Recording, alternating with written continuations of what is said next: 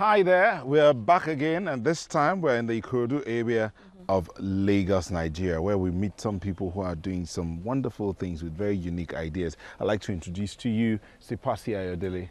Thank you. Thank you. Sipasi Olalekan's organization, Protect Ozone, had a very brilliant idea. That's right. What they're trying to do is to show the people around here what they can do to protect our planet's atmosphere and at the same time improve food security for people living in urban areas like Lagos. So tell us, what are these people behind us doing and why? Africa is still facing hard poverty and also extreme hunger. By the year 2050, the population of people residing in the cities will increase from 55% to 66%. So we'll be having about 10 billion people in the world, and the majority of them will be in the city. So it's very important for us to feed them. And to get them fed well, we need to strategically place urban farms within the city so that people can farm very close to their houses. So that's the overview of what we're doing.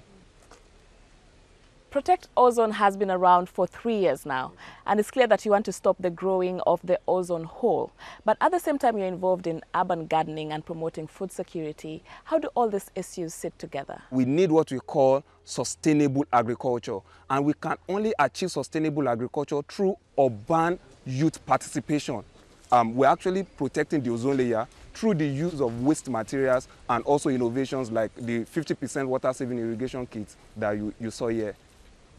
You get the youth to be a part of this. Do you pay them or induce them? And where does your funding come from? Well, the youth are so passionate. I mean, one of the greatest resources we have in Africa is our manpower, not only to grow food in the urban centers, but we're actually opening them up to opportunities. We have our teams that have attended Young African Leaders initiatives and stuff like that. So we create opportunities for them. And as touching our funding, we get a little fund from international organizations to help fight extreme hunger and food security in the grassroots. The food security of a nation is the national security of that particular nation. So if we are talking about insecurity in our country, we need to go and produce more food to get people secured. So what we're seeing around here really is a lot of commitment, and there's no doubt that the participants here want to see the results. So how do you measure your success? One of our participants has about 4 city farms, not in a particular location, about 4 city farms in different locations,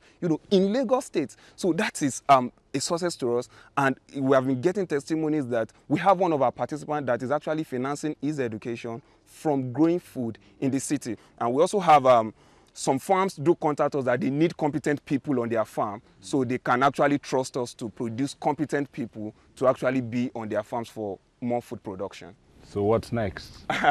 Well, currently we've affected a bit over 7,500 lives. So we want to go beyond that, and in the year 2018, we're actually looking at opening up 1,000 urban farms, that is backyard farms in the city. And also this our facility, we're actually looking forward to the completion of the facility, whereby we have full modules of sustainable agriculture as being practiced in the cities. So that is what we are actually aiming to achieve. Right. Yeah. Well done. All the best with that. Thank you for coming once again.